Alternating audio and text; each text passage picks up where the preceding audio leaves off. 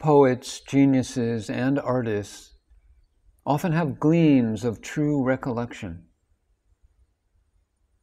But yet their awareness is often fleeting, unbalanced, and uncoordinated with the whole.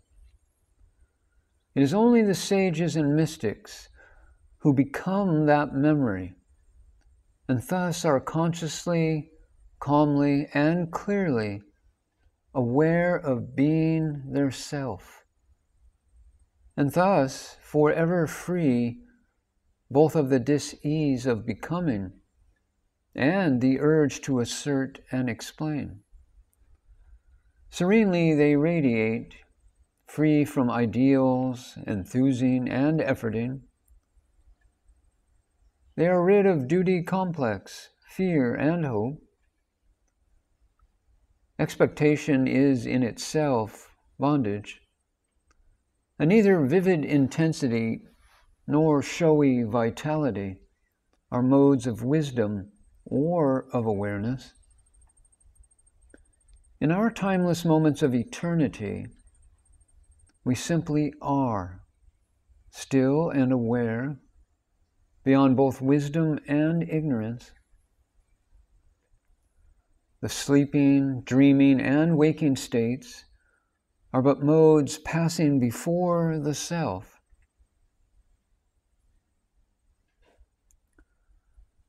Playing as egos,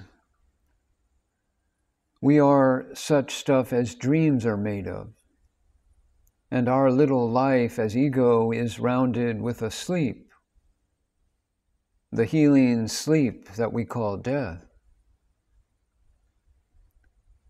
All the mystic poets in all ages have stuttered their intimation of true memory, and in gleams of self-awareness, their thought, though ego-born, became winged and fragrant with this true memory. But though their art was the helper, art often became the bar. The search for fossil expressions and trained tricks would often become a new bondage.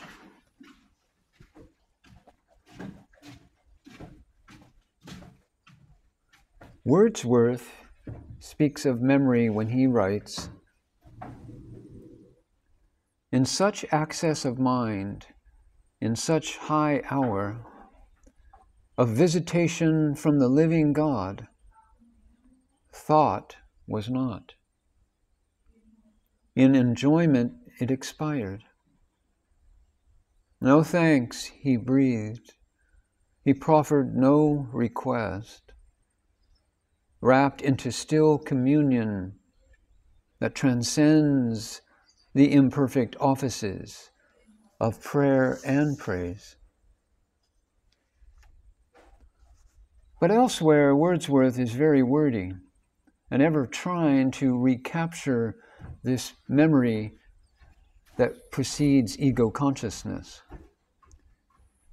He often seems to be trying laboriously to go beyond thought, beyond rapture, beyond ego consciousness, and to be where being is free and efforts are stilled.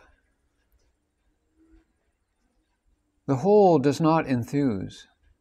In the unitive mode of experiencing, there is a sense of completion, of unbroken perfection, and of achievement without doing. To a mind that is still, the whole universe surrenders, simply, untryingly, and livingly. We can reflect and know ourself as more than all these universes. Percy Shelley shrieked in ecstasy, and so do many emotional saints and sickly geniuses. In mystic visitations, friends do quake and novices agitate. It is an error to try to tell others about our mystic experiences, and even worse, to be solemn about them by giving long-winded, muddled explanations. Wise is the person who follows Blake's warning when he writes, Never seek to tell thy love, love that never told can be. For the gentle wind does move silently, invisibly. I told my love, I told my love, I told her all my heart, trembling, cold, in ghastly fears. Ah, she doth depart. Similarly, our deepest joy, our richest awareness, is too real for telling, for tears, or even for thought. It never can be told in words, nor conveyed to anybody who does not already know it livingly. Trying to tell about it may help to clarify the experience to one's own self, one's ego consciousness. But it will shortly become apparent how it is impossible to explain what happened to others. What have other egos and intellects to do with it? They only wriggle and twist thoughts, for they do not like to die, to be expunged, to be mutated, or to be exposed to the invisible sun of being, the invisible reality, which is glibly called God. Better to have no need to clarify the illusory intellect and the equally illusory ego. Better to have no urge to understand what has been experienced livingly. And better to heal our dis-ease of wordiness and be what we are. We can tell our truth in the language which seems to be silence because it is full beyond words. The mystic life awareness will tell itself effortlessly. Our trying is fatal, futile, and blurring. Silence intuits, and many pilgrims know and share in this eloquent language. One is never lonely or lonesome when one is alone in all oneness.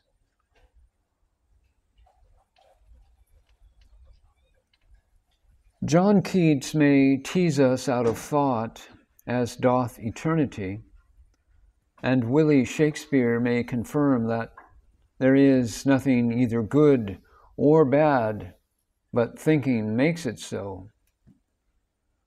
But how few have consciously, steadily, and calmly been aware of eternity in the here and now? How few have had a glimpse of being free of time, thought, and desire, thereby experiencing directly the living silence of being?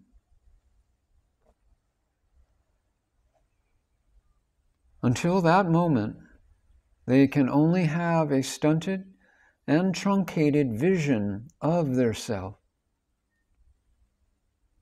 How few have solved the paradox or antimony of immanence and transcendence through the direct experience of mystic consummation.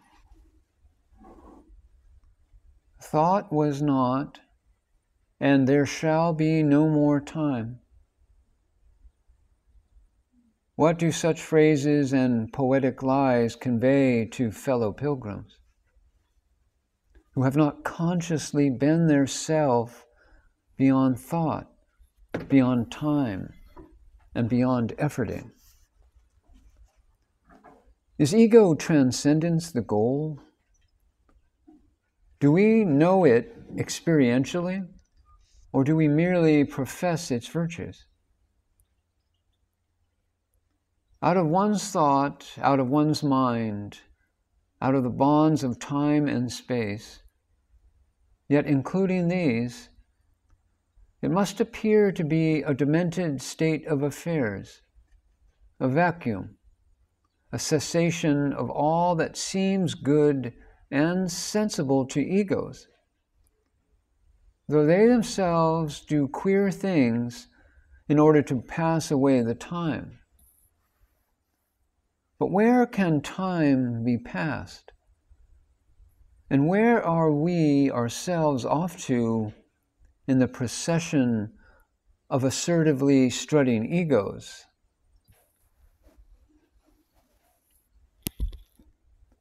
As it was written in Measure to Measure, but man, proud man, dressed in a little brief authority, most ignorant of what he's most assured, his glassy essence, like an angry ape, plays such fantastic tricks before high heaven as make the angels weep. More likely, the angels are laughing. Time passes. Time says, men pass. Whence? Whither? All illusions pass. Whither are we all progressing in such a vital hurry? What are egos becoming? Super-egos?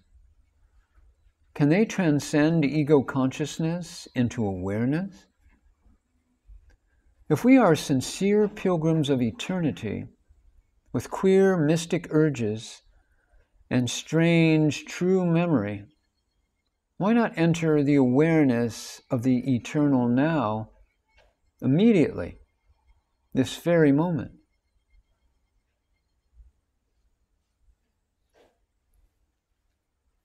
As William Blake pointed out, it is all so simple.